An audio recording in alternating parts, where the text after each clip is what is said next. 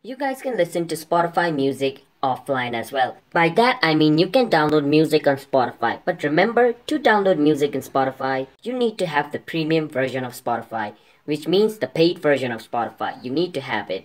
Alright, and after you have it, you can follow the steps which I'm going to show. If you want to download a podcast, you can just go to the podcast. So right now I'm going to 𝐘𝐨𝐿 Audio Experience Podcast. So over here, if I want to download this podcast, I can click on this download button over here and I can download this episode.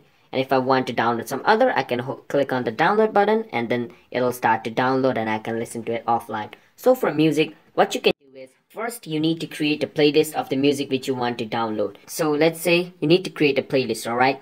So let's say my liked songs is my playlist. So to add a new song which I want to download, I can just, go to any random song.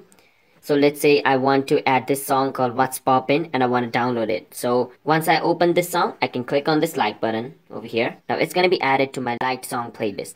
Now after it's added to my liked song playlist, what I can do is click on my Your Library. Once I come to my Your Library, I can click on liked song and there should be a download, kind of button over here. And if I turn that on, then all of these will start to download. Or if you guys want to download an individual song, first open the song, click on the three dot, and there should be a download button over here and you can click on the download button to download it. But right now I don't have it because I don't have the paid version of Spotify. I'm using Spotify's free version, so I don't have download option.